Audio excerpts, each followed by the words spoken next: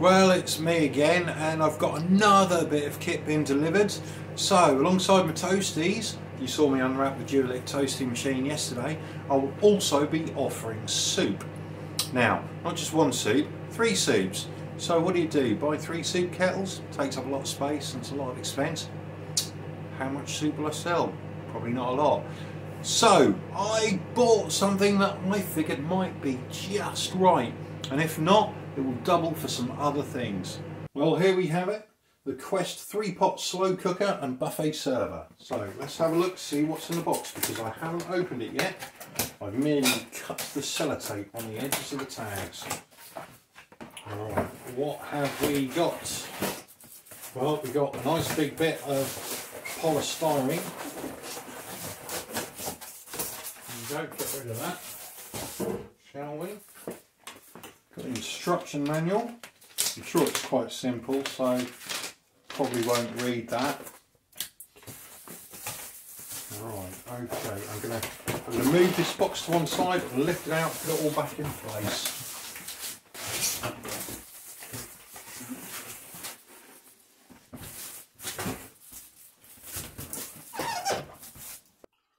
There you go.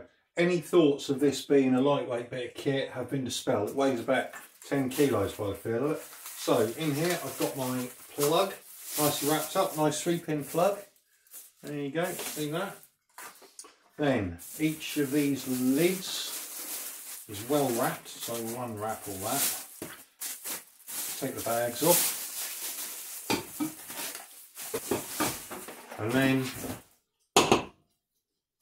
inside are the 3 pots, which we shall unwrap as well.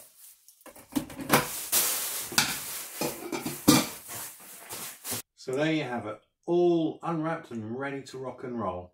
Let's have a closer look, shall we? So here we go. Off, warm, low and high with indicator lights. You've got 3 separate dials, 1 for each pot. These pots are each 2.5 litre capacity. So lift off the lid, nice glass lid, so you can check and see how much you've got in there, etc, etc. Check it's all right, check if it needs a stir. Okay, so then you've got your aluminium underneath, your heating element, nice heavy duty ceramic pot. It's all dishwasher safe as well. There we go, and number 3. So what my idea is in the unit I will have tomato soup, vegetable soup, chicken soup, minestrone soup, something like that. So I'll have my 3 soups, okay, to give a choice of each.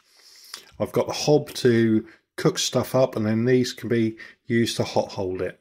Okay, as long as that keeps them at 63 degrees or above, we are good to go. Now, there's also other options. Okay, I could make, for example, a bolognese, a cottage pie, a chili con carne, all at the same time. Have the 3 dishes on.